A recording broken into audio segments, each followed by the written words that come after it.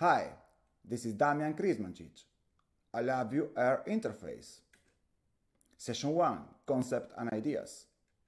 What is LabVIEW? LabVIEW from NI is system engineering software for applications that require test, measurement and control with rapid access to the hardware and data insight. LabVIEW offers a graphical programming approach that helps you visualize every aspect of your application, including hardware configuration, measurements, data and debugging. LabVIEW integrates measurement hardware for any vendor. Why we would need a LabVIEW-R interface? One can deploy R models directly into production. There is no need for additional software development. One can harness the power of both LabVIEW and R. Who uses LabVIEW? Industry, military, aerospace, automotive, semiconductors, telecom, energy, power, consumer electronics, computer, medical devices. Experimental research, physics, biology, chemistry. Where does demand for artificial intelligence rise? Same fields.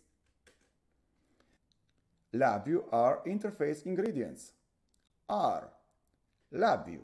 It includes native support for Microsoft.NET Framework. R.NET, an open source in-process bridge for Microsoft.NET Framework to access the R statistical language.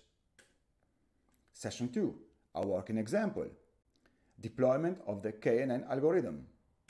Part 1, the LabVIEW-R load script. This script, in principle, loads the data. This is how our data looks like. This script will be sourced by LabVIEW. Part 2, manual setting of a new observation.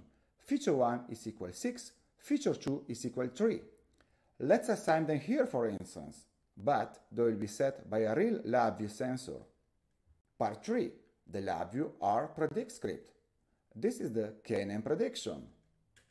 In this case, the result is A. This script will be then also sourced by LabVIEW. The predicted output class value will be returned to LabVIEW. Session 3, the LabVIEW demo. This is the LabVIEW block diagram. It's based on an event structure.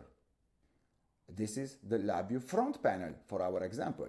This is where we source the LabVIEW-R load script. Part 2. Here we manually set the values, in this case 6 and 3, and then we set the values to R. Part 3, we source the LabVIEW-R predicts file and we get the result back, in this case A. Let's try another pair of values. We set feature 1 is equal to, feature 2 is equal to, and then we get the result B in this case. Thank you. Feel free to contact me. Bye bye.